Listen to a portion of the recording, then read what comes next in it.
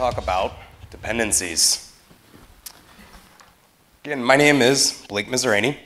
I go by Mizerany on Twitter and GitHub. I've been doing Go since around 2009, so that's almost 5 years now, going on 6. And I spent most of my time writing Go at Heroku. I worked on a project called Doozer. How many of you have heard of Doozer? How many of you used it in production? That's good. That's good. But yeah, most of my time writing Go at Heroku is spent writing Go for distributed systems. And how many of you work on distributed systems or use Go to do distributed systems? Great, it's really wonderful for that. So a story. One Sunday afternoon, I was at a friend's barbecue, met some new friends of his that I hadn't met before, and they began talking to me, or telling me about how they knew Tom, because I had asked them, and they were explaining that they had spent quite a bit of time with Tom, who was throwing the barbecue, at the rock climbing gym. And I was intrigued. I had known that Tom had done some rock climbing, but I didn't realize he had gone so much. And I was curious to learn more about rock climbing, so I asked them lots of questions, and I asked them what it was like. And one of them said, well, there's this place called Dogpatch Boulders, so I immediately pulled my phone out, and I Googled Dogpatch Boulders. And if you've ever seen an indoor rock climbing gym, they're beautiful. They're like full of colors and all these interesting items. And I was immediately hooked. I was immediately interested, and I had basically told myself that I am now a rock climber. This is what I do, it's my thing. So Monday, I'm at the sports store, and I'm going through looking for new shoes. I hate shopping for shoes, but this particular day, I was incredibly excited about. I began learning all sorts of interesting things about these shoes. But really, what I learned was I wanted to know what the best was. I didn't really care. I didn't listen too much to what the clerk was telling me or what the young lady who she was trying to explain why I should learn more about these shoes and understand more about what I'm getting myself into first, but I ignored her. And so she showed me this shoe. And this is a beginner shoe. You can see like the sole is flat. There's quite a bit of a wider tip to the toe. And there's just some simple Velcro straps on the top. This is more of a comfortable shoe. It's great for a beginner. But my eyes wandered on. And I moved on to this shoe. It was yellow, it was beautiful, it was bright and vivid, and it said, "I climb rocks." So I became a little more attached to this shoe, and she told me, she was telling me, okay, well, this one's a little more, once you get into rock climbing, then maybe after a while, you might want to look at this. I was like, yeah, how much is it? It's like $10 more? Okay, maybe I'll take this one, but oh, wait, what is this shoe? This one looks badass. Look, it's got this arch. What is that? And she goes, well, that's a higher end one, and that's leather, and it's got different qualities to it, but it's more for aggressive rock climbing. And she used the word aggressive. So I pulled out my credit card, because I figured that the more money I spent on an aggressive shoe, that had to be the better shoe. That was the shoe I needed. After all, rock climbing's my thing now, right? So here's what she neglected to tell me, probably because she was tired of me constantly interrupting her and ignoring her. And what happens when you wear this shoe and you haven't been rock climbing long enough and your toes aren't strong enough and your feet and your tendons aren't strong enough, but mainly your toes aren't used to being in that cramped little position like a ballerina, you get some nasty toes very quickly. So I quickly ran back to the store and bought this shoe, which I then continued on with for quite some time. But this story kind of repeats itself in almost everything that a lot of us do, and even myself. Whenever I get into something new, I'm so anxious to learn and to just immerse myself in it that I tend to choose inappropriate footwear for the occasion, for my entrance into this new world. And it really holds me back, right? And it holds you back when you do this, but it's something that if you learn to understand or learn to catch yourself doing it, you can avoid it. And avoiding it means less pain. So I want to talk about the 3 fallacies, not the 3 fallacies, there's many fallacies to dependencies, but I want to talk about 3 that I commonly run into when working with people who are new to Go and when they come into Go, and how I help them, or what the things that I usually tend to show them, and explain why that way of thinking isn't really conducive to learning Go and excelling at Go. So let's play a little game. It's called Spot These Fallacies. How many of you have heard this one? Or said this one? Go is doing it wrong. They don't know what's going on in Go. It lacks all of these things. Where's the generics? Okay, I threw that out there. Am I the first speaker to mention that? Okay. I really don't care about generics. I just had to say that. But what's really happening is that Go is doing that thing its way. And it's more of a Go way of doing it. It's not that it's doing it wrong, it's just doing it different, and that you're in a new language now, and you're experiencing something new, and instead of trying on, instead of reaching for the aggressive shoe, instead you could step back, put your cozy shoes on, and try and learn a little bit first. And so usually this leads to, or starts with, faces like this. Why doesn't Go have this library? I want it now. Why don't I have this? There's absolutely no way I can be productive in this until I write this library, because obviously Go and the whole community of Go is going to be absolutely grateful for the fact that I'm about to write this library and unleash it on them. And they will all be so much more productive because of it. That behavior is obnoxious. Speaking of obnoxious, all right, I'm going to talk about my past, Ruby. So in Ruby, there's this thing called RSpec. How many of you have heard of it? Okay. So RSpec did some gross overuse of interesting features in Ruby, one of which was to install a method called should on every single object in the universe. And should would return an object that overloaded the equivalency operator, the equal, so that you could compare things to see if they were equal. And then if they weren't equal, it would then report that to the testing report, so that you could see either a dot or a failure.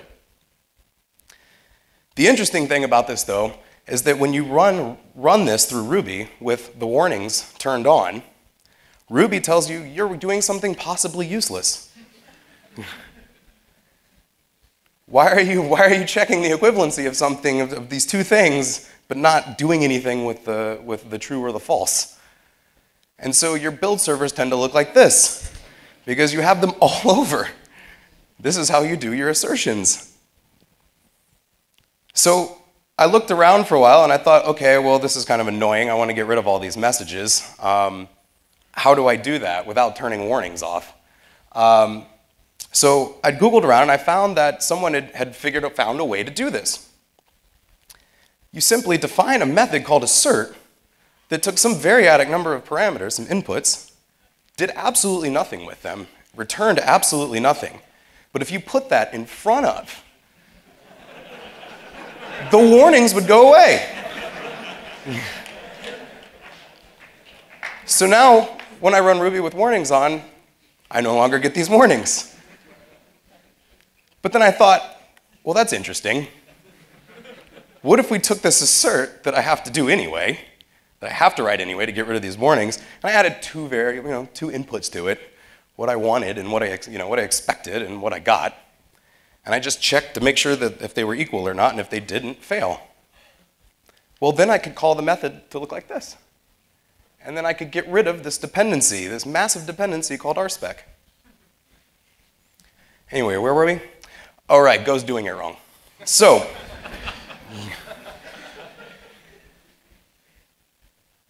obviously I had to write an assert library back in 2010 because Go was doing it wrong. I needed my asserts. I came from the land of Ruby, and, well, there were no asserts. So I wrote this library, clocks in at around 89 lines of code. And let me tell you what that 89 lines of code buys you. It buys you this method. that allows you to check if two things are equal. And if they aren't, it will print the message that you pass in as the last parameter to standard out. Thank you. But then if you kind of think through this a little bit more, I started to realize, mainly because my colleague Keith at the time had convinced me that this was really, really kind of idiotic. I probably shouldn't have written this library. I realized that, you know, what if equal just returned whether or not these two things were equal? Then I could just put it in an if statement, and in the block I could print out my own custom message that way too. I mean, the custom message would look something like this. I could use the error-f on testing.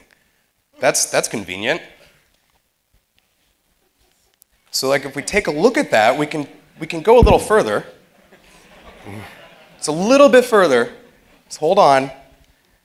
We can use this operator. And now when we look at it as a whole, we realize that, oh, it's okay, this is accomplishing the same thing.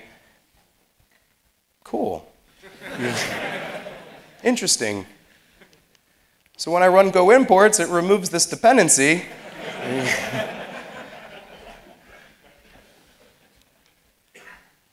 All right, moving on.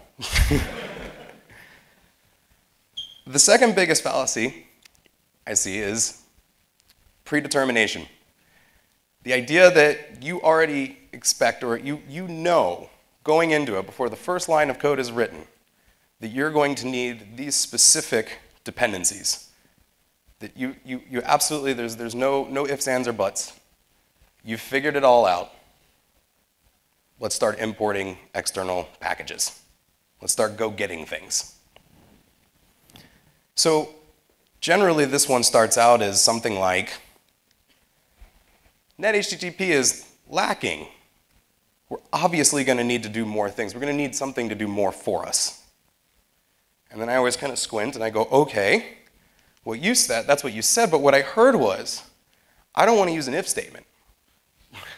I don't want to use a for loop. You're not all laughing anymore. I feel like maybe this is something a lot of you do. So to better explain this and to try and think through this reasoning, I want to compare a popular library, I want to compare a popular library to what it might look like, what its equivalent might look like, just using the standard library. And this is not to pick on anyone, but one of the most popular right now is Gorilla. So in Gorilla, one of the main examples that they show on their homepage is you'll see that they're matching this path that takes this that has this optional key at the end and matching it to this products handler. But then it goes a little bit further and it matches on host as well, and on methods, and on the scheme. So let's kind of move through this one by one and see what this might look like if we were to do it in just regular NetHTTP and forego using Gorilla. So in order to match on domain and on the path and match that to a particular handler, HTTP, the NetHTTP servmux can already deal with domains. If you start the path without a slash and you just start it with a domain instead, it knows that that's the domain that it will only match for that particular domain, followed by the explicit path that you've given it. And it'll execute that handler. So we've got that solved. So to get the key that's in the path, the easiest way to do that, using Go, is to simply slice the prefix off of the path, and whatever remains is your key. Is everybody still with me? Okay. This is very boring code. That's good. So the methods. So this one gets a little interesting. So at first, I had actually written I wrote a library called Pat, which does pattern muxing as well and does like Sinatra style routing for Go. I used it once and never again. I wrote it about 2010, I think is when I released it. But one of the first things one of the things that it did was it would automatically determine if it should return a 405 or not, which is a method not allowed. And that means that if there's no handler for a particular method, then it knows that it should just return a 405. And that seemed really convenient until I realized it wasn't. Because, like in Gorilla 2, the problem is that based on this, I'm matching get and post to one handler. So how do I know which method I'm responding to inside the handler? I have to write a select statement. So looking at this, I'm thinking, well, I'm not really quite sure what this is buying me right now. Like, am I getting a return on my investment here? I just pulled in this dependency. Is it doing enough for me right now? And in this case, I'm realizing, well, I've already got to write this select statement. If I just add a default, I can get the 405. So there's a note here that says, like, you need this in Gorilla 2. And so this means that you can't just, this isn't something that you would do without Gorilla. It's something you have to do with Gorilla as well. So keep that in mind. In order to do this in Gorilla with having two different handlers, I would have to build up two different routes like this. But instead of doing this, I can add my default and I can add the default. Sorry, and get the 405. So the scheme. This one's pretty easy.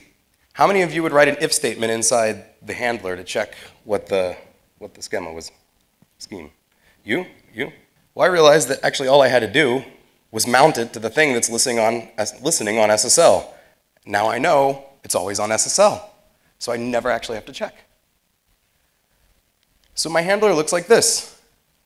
I'm able to get the key from the product from the products path. I switch on the method, I do the get stuff, or I do the post stuff, or I return a 405. And that's it. I'm now able to remove 2,200 lines of code worth of dependency from my vendor directory. Everybody still with me?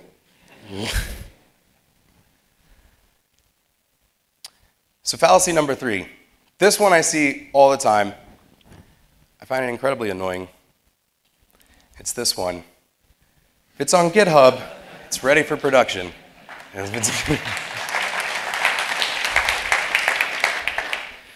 There was an email thread, Keith was trying to get some feedback from the community on GoDep and rewriting import paths by default. And he sent out this email, this post to the mailing list, and there was definitely, like, what we both expected, a little bit of pushback on it. And someone had come in and they were upset because that they didn't want to have to vendor everything and rewrite everything by default, that this was quite annoying, and that they had all these different things, and they actually said in there that they really didn't care, or they didn't want to see any of this. They kind of wanted to sweep it under the rug, all these dependencies. And so then I believe Dave Cheney quoted me and tweeted this as well. I said, you don't pick up random items on the street and attempt to eat them, I hope. So why not follow that same rule with dependencies? And I feel like that's kind of the way a lot of people approach dependencies in Go, is they come in and the first thing they do is they just go looking for all these things that already have been written for them, and then assume that everything's just working because it's already there, and then just mash it all together. And then they wind up with 3 lines of Go code that they wrote themselves, and then like this 18,000 lines of dependency code, when it could have been brought down and concise, and maybe they would have written 7 or 8 more lines of code, but could have not had all those dependencies. So I want to leave you with this, and that is that I believe that most Go programs do not require external dependencies. If you just think about it a little bit and just take a little bit of time to realize what it is you're trying to accomplish by bringing this external dependency in. Or maybe one technique I like, one strategy, is to go ahead and bring that import in, and when GoDep writes it out to the vendor directory and you have to check it into source control, you'll see that massive green diff. And then you'll kind of make you think, well, what in there am I actually using? What code paths are being touched? And most of the time, you'll notice that it's only just a few. It's a very small little path, and it's pretty shallow. And it's something that you could just copy and paste and bring in and give proper attribution. But It's usually that easy, and then you can get rid of the rest of everything that it came with. So please, avoid these fallacies. Enjoy simpler programs. Thank you.